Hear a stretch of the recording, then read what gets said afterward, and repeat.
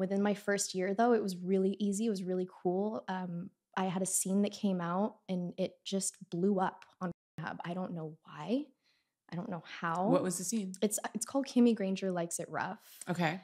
It went fucking nuts. It was like the second most viewed scene right under Kim Kardashian's sex tape on Pornhub for years. Wow. For years. And Who like, was your partner in it? it was Chad White. Okay. Yeah. Yeah.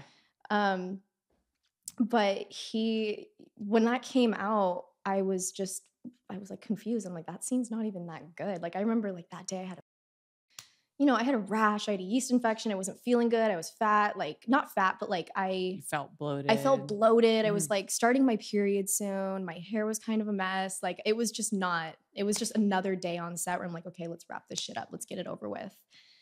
So I mean, looking at it now, can you see why it went viral? Or are you still like perplexed? I literally just went back and tried to rewatch it just to see, because people still talk about it to this very day. That is where I got recognized. That is where my name shot out, was because of that scene. So sometimes I go back and I'm like, I still don't get it, but okay, if you guys like it, then cool. Like, that's awesome. Thank you. Thank you for the recognition. If that's the scene that was my undoing, then awesome. I'm grateful for that, but like, I don't get it.